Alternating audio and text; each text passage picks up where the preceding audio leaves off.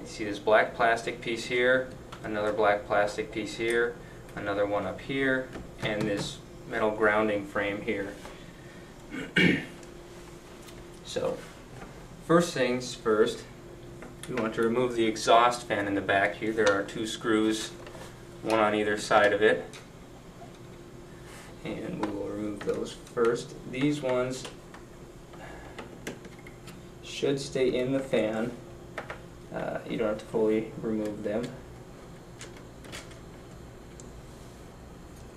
And then the plug, again, just get your fingers as close to the connector as possible with a gentle tug. Okay, the next piece that should be removed is this front black plastic piece here. And there are 1, 2, 3 screws for that.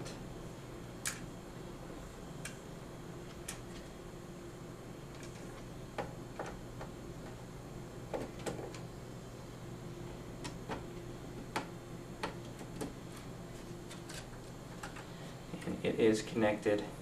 On this side here, you'll have to pull it out a little bit, but be careful not to damage the Wi-Fi coax cables.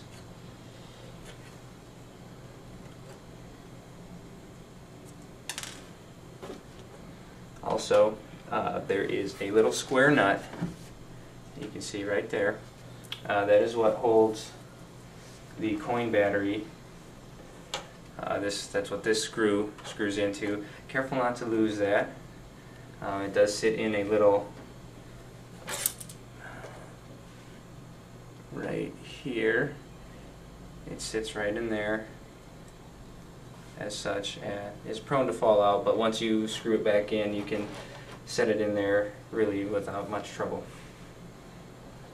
Okay, the next piece will be the second or middle piece. There are 2 screws to this.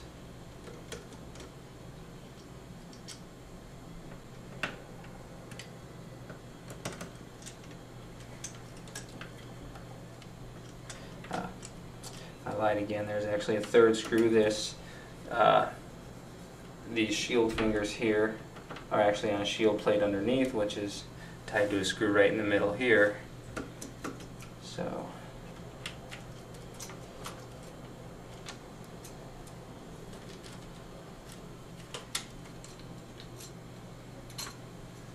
and undo the Wi-Fi coax so you don't tear it, snag it, anything like that.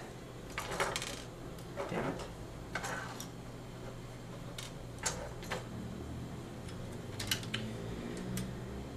Okay, next is the final black plastic piece. You'll notice here are your Wi-Fi antennas. So be ever so careful not to damage those. I don't know about you, but I certainly can't do that kind of soldering without a magnifying glass. Here there are 1, 2 screws as well.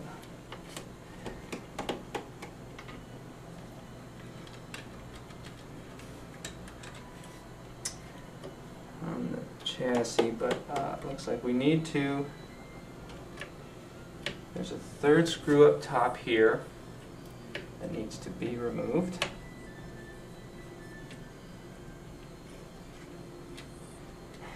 And yes, indeed, the one on the Wi-Fi connector right here holding that down also needs to be. Alright, now you can remove the Wi-Fi connectors, or antennas, excuse me.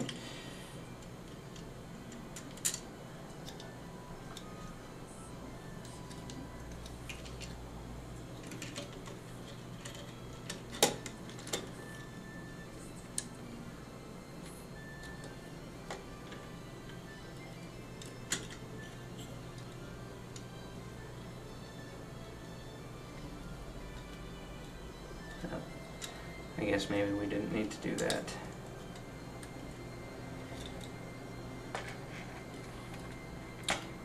set it aside so you don't snag the coax cables or anything like that. Now then, around the frame, let's see, I count 1, 2, 3, 4, 5, 6, 7, 8, 9, 10, 11, 12, 13, 14, 15 screws. So let's just go ahead and start that.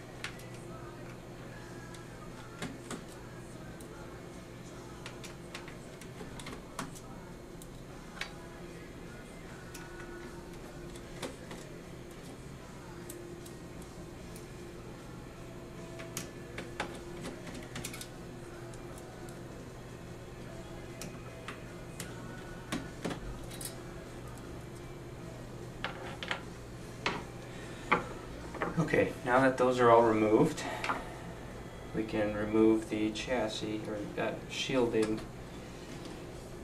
Do that ever so slightly. The fins here, the heatsink fins, are not connected to this chassis, so you will have to kind of wiggle over the top of them.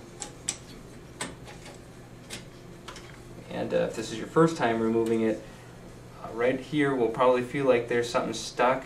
There's a heatsink compound on the Wi-Fi card.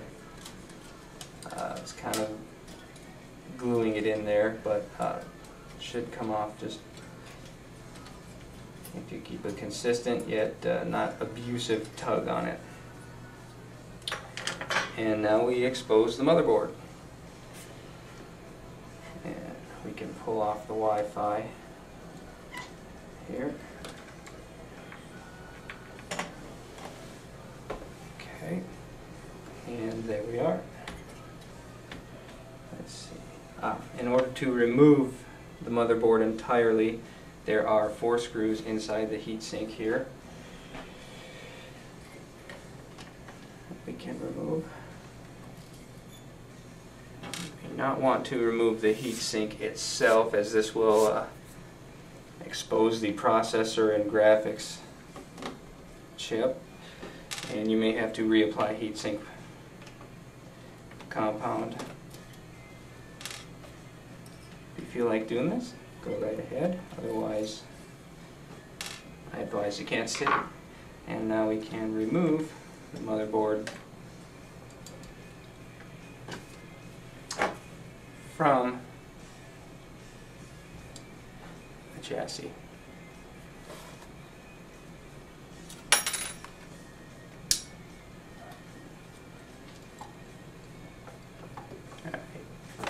Well, I hope you enjoyed the tutorial, maybe got a little thing out of it, and happy hunting on your own endeavors. We'll see you next episode.